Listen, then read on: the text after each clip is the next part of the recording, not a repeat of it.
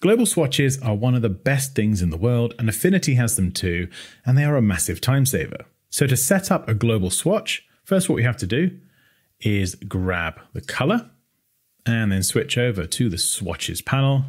And you can see at the moment, we don't have any document colors, so we don't have this option in the drop-down. But if we go up here, click on this arrow and go add global color, and we're going to call this color yes, just because. And then what we can do is, well, we can refine the color further. In fact, no, we actually need to pick the color.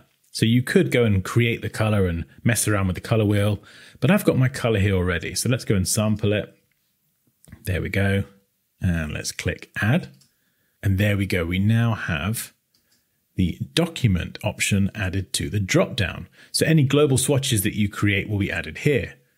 Now, if I wanted to change the color of all these stars, I would have to go and do this manually one by one. Not so with global swatches. So if I just select all of them first of all, and let's say I'm working on some incredible life-changing illustration, and I'm now using the yes color green. Let's just click that.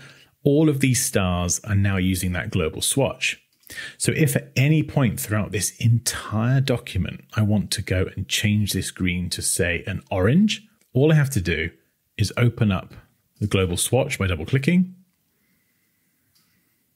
and then drag this around and adjust the color. Or maybe let's go for pink. So simply by adjusting the swatch itself, it's going to update every instance of that color throughout the entire document.